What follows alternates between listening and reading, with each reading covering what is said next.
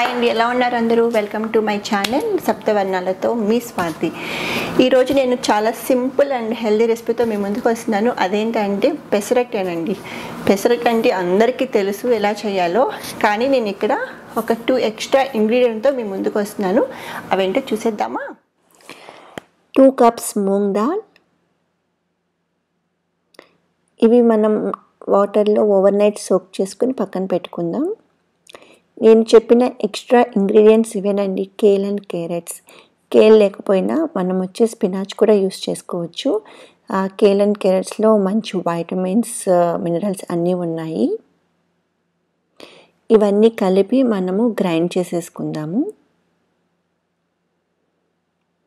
మనకు బ్యాటరు చాలా స్మూత్గా ఉండాలి ఈ పెసరట్టుకి. దీనిలో సాల్ట్ అండ్ ఒకవేళ మనకు వాటర్ తక్కువైతే వాటర్ యాడ్ చేసుకుందాము. అంతేనండి.